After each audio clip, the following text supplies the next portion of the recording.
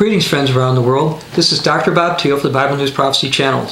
Have you been following Pope Francis? Have you been paying attention to the words that he's given? Some of the messages that he's given? Have you seen the large crowds that he's been attracting and drawing?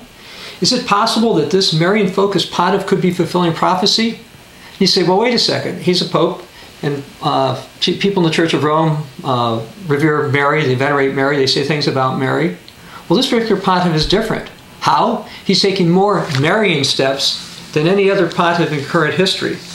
Actually, the first trip he made after becoming elected pope, when he left the walls, the confines of Vatican City, he actually went to the Church of Mary Major, and while he was there, he dedicated his pontificate to Mary. A few days later, he approached another statue of Mary. In Mary Major, there's no statue, it's a painting.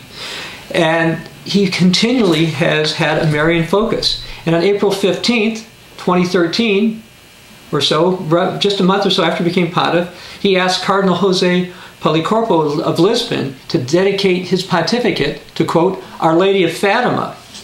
Now, what's Fatima?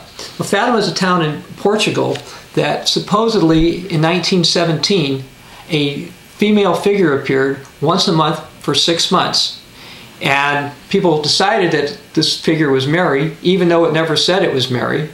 And what's odd from a Catholic perspective is the only 3 people who saw this Marian apparition, because they later said it was Mary, even though the apparition never said it was Mary, described it as looking like this.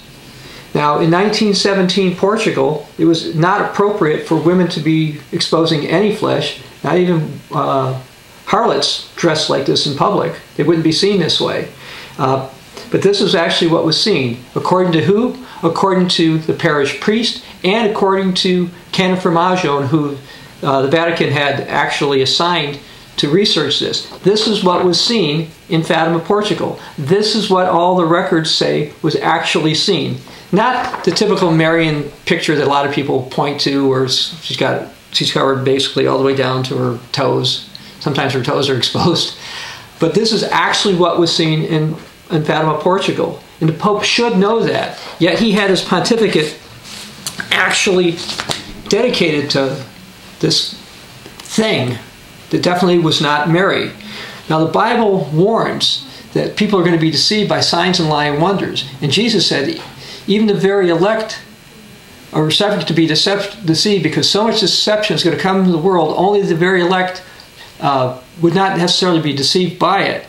And what's going to happen if the Pope continues to promote worship toward Mary, or excuse me, veneration is the term they like to use, but directing people towards Mary? If an apparition starts to show up, won't people decide, aha, the Pope's been talking about Mary, says turn to Mary, and here is Mary. Of course, it won't truly be Mary of the Bible, but a lot of people will not care, and they'll do what this type of thing says. Now, on the 28th of April, the Pope spoke, and he says, I want to entrust, and this was translated by a Catholic translator by the name of Joseph Trebick, the confirmandi in all of you to Our Lady. So he wants to turn over to the Lady, those who were confirmed to be Catholic. The Virgin Mary teaches us what it means to live by the Holy Spirit, what it means to walk in the newness of God in our life.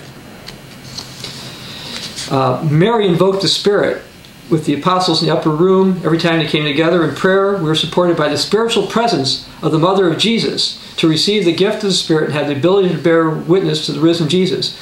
I say this to you in a special way, those who've received confirmation today.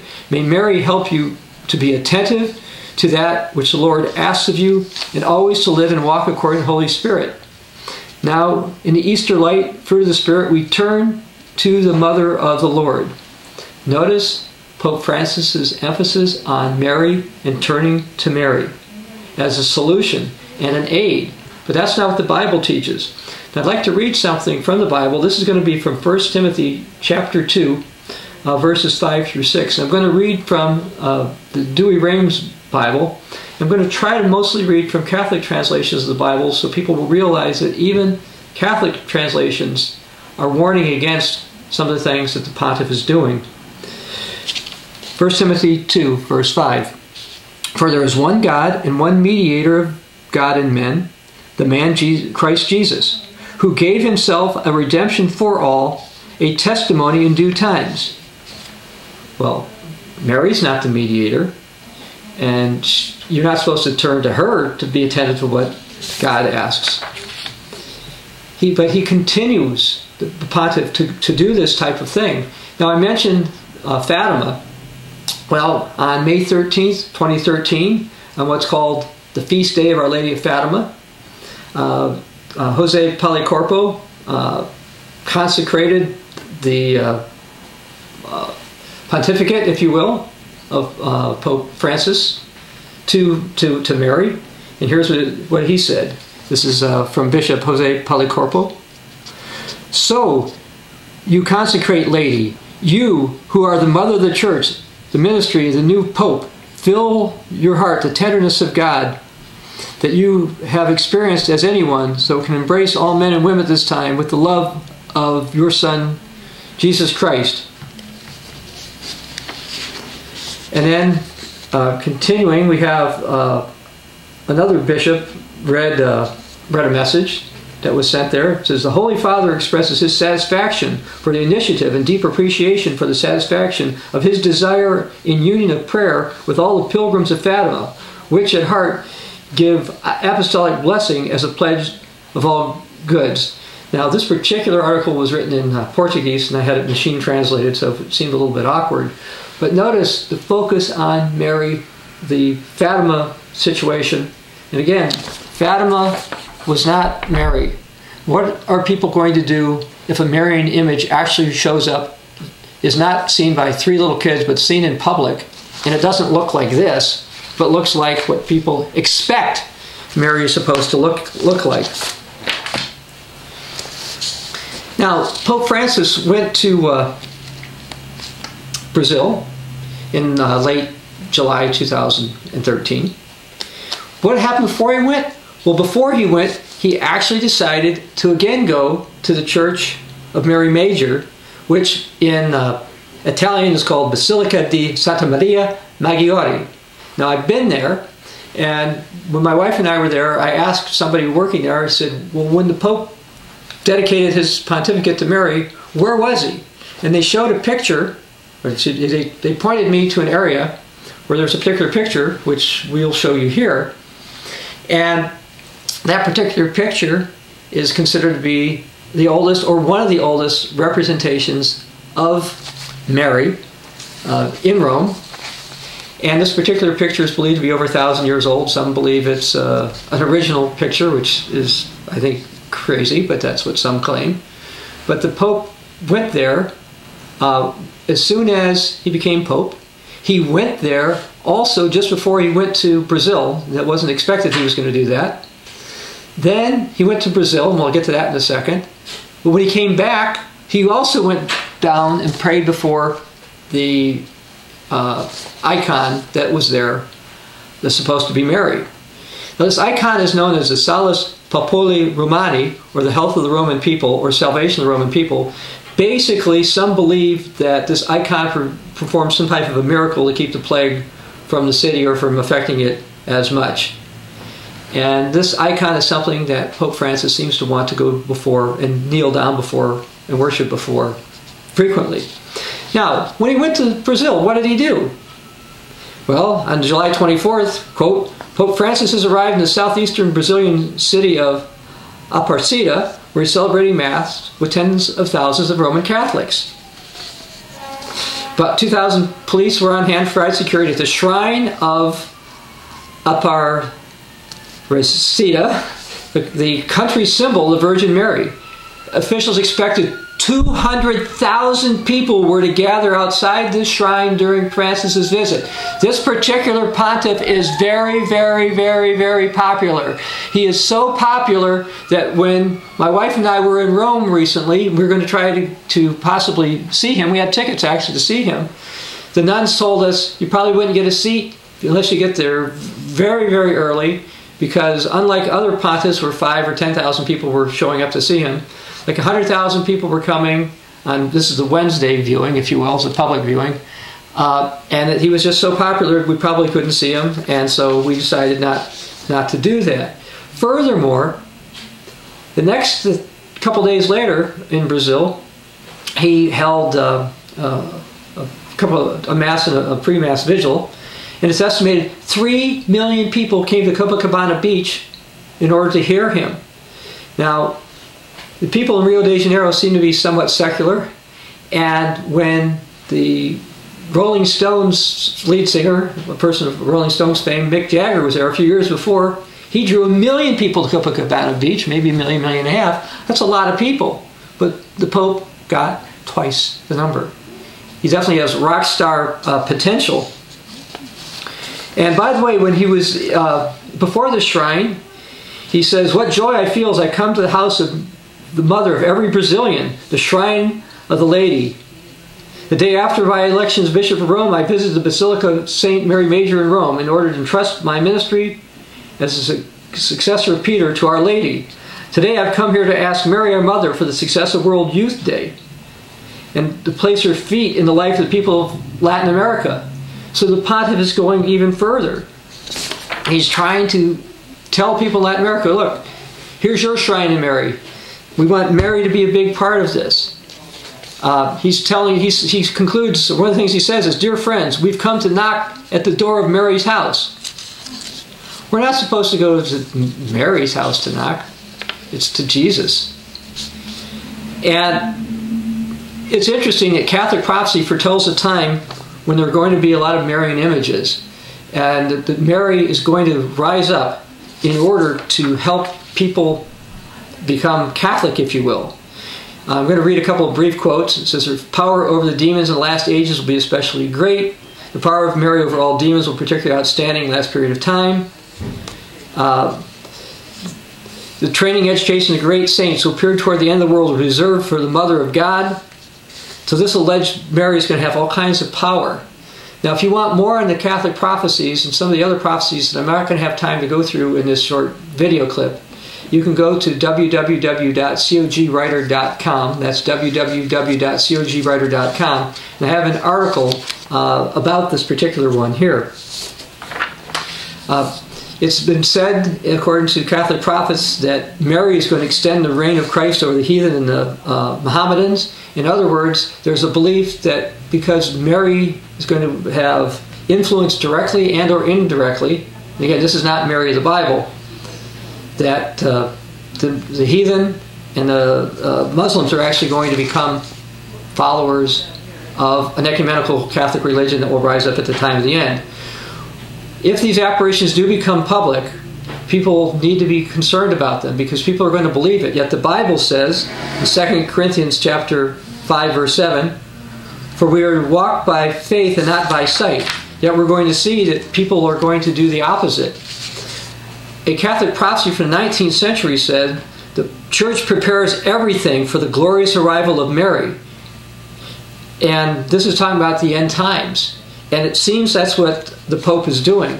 Now, many have said Pope Francis is laying the groundwork for one world religion. And I will tell you that Marian images or female images that have been considered something like Mary are throughout other cultures. The Hindus have a version of this, or they are accepting actually of some of the Fatima versions of it, by the way. The Chinese have versions, and there are actually versions in other parts of Asia. And of course, Latin America, you've got the Lady of Guadalupe and other things that are going out there. And these are part of Satan's tools to deceive people. And the current pontiff is going around trying to get people to turn toward Mary. Yes, he uses the word Jesus also, but he's combining the two, and that's not the emphasis that the Bible has. But speaking of the Bible, I'd like to read also from the Douay-Rheims version of the Bible. And I'm going to read a prophecy in the book of Isaiah, starting with Isaiah chapter 47, verse 1. It says, "Come down, sit in the dust, O virgin daughter of Babylon." So you'll notice that this virgin is tied into the daughter of Babylon. And you know from the Old not only the Old Testament, but the New Testament warns about Babylon rising up toward the time of the end, and that God's people are supposed to be part of her. Continuing, sit on the ground, there is no throne for the daughter of the Chaldeans, for you shall no longer be called delicate and tender. Verse 4, our Redeemer, the Lord of hosts, is his name, the Holy One of Israel. Sit thou silent, and get thee into darkness, O daughter of the Chaldeans, for you shall no longer be called the Lady of the Kingdoms. So you'll notice that the Redeemer is our Lord of hosts. It's not this woman. And notice that it says this woman is called the Lady of the Kingdoms. Well, actually the term Lady of the Kingdoms is sometimes in certain Catholic writings referring to some version of Mary, who's also called the Lady of Nations and that type of thing. It ties in. Verse 7, you have said, I shall be a lady forever. Thou hast not laid these things to the heart, neither have you remembered your latter end. So God's saying, look, you think you're going to go on forever, but you're not. In the latter times, it's going to be done. Verse 9, these two things shall come upon thee suddenly in one day, barrenness and widowhood. All these things will come upon you because of the multitude of your sorceries and for the great hardness of your enchanters. And you best trusted in your wickedness, and it said, there's none that sees me. Thy wisdom and the knowledge, this has deceived thee. And thou hast said in thy heart, I am and there is no other. Evil shall come upon thee, and shall not know the rising thereof, and calamity shall fall violently upon thee, which you cannot keep off. Misery shall come upon thee suddenly, and you shall not know. Stand now with your enchanters in the multitude of your sorceries, in which you've labored from your youth. If so, it may profit thee anything, or that you may become stronger. You hast failed in the multitude, or thy counsels. Let now the astrologer stand and save thee. They that gaze at the stars and count the months, that they may tell you the things that are going to come to thee. Now, what's interesting is it says that things that were done in secret are going to become public. Well, things like this, the Church of Rome should know. This is what the image of Fatima actually looked like according to every single person who saw it. Yet people don't believe that. There are quite a few other scriptures that warn about this harlot woman and a woman coming up at the time of the end. For example, this time I'm going to read from the New King James Version of the Bible, Nahum 3, verse 4. Because of the multitude of harlotries of the seductive harlot, the mistress of sorceries, who sells nations through her harlotries and families through her sorceries. And if you look at Revelation chapter 17 and 18, you're going to find expressions such as Revelation 18, 7 through 8. As much as she glorified herself and lived in delicacies, so much torment and sorrow give you to her, because she says in her heart, I sit a queen and am no widow, and sorrow I shall not see. Therefore shall her plagues come in one day, death and mourning and famine, and she shall be burnt with fire, because God is strong, who shall judge her. Now this is from the Douay-Rheims version of the Bible. You'll notice that the Douay-Rheims version of the Bible in Isaiah 47, this woman is saying the same thing as this harlot woman is saying in Revelation chapter 18. The reality is the time is coming when more and more people are going to follow signs and lying wonders and turn further and further away from the true gospel. Oddly, there's a belief within a group of people called the Fatima Center. One of the leaders there said that he was told that the successor of John Paul II is the one who's going to consecrate Russia to the Immaculate Heart of Mary, so-called. And this is supposed to bring in all kinds of times of peace. But that's not the way to bring peace. The Bible says the way of peace they know not. Yet the Fatima Center says things such as Mary alone can give us life. But that's not what the Bible teaches. Now those associated with the Church of Rome have a particular respect for the Apostle Peter. I'd like to actually read from the New Jerusalem Bible, which is another Catholic accepted translation of the Bible, of something the Apostle Peter said. This will be from the book of Acts chapter 4, starting in verse 8. Then Peter, filled with the Holy Spirit, addressed them. I'm going to cut down to verse 10. That's by the name of Jesus Christ the Nazarene, whom you sacrificed, and God raised from the dead, by this name and no other, that this man stands before you cured. This is the stone which you, the builders, rejected, but which has become the cornerstone. Only in him, that's Jesus, is their salvation. For of all the names in the world given to men, this is the only one by which we can be saved. So it's the name of Jesus, not Mary, that people can be saved under.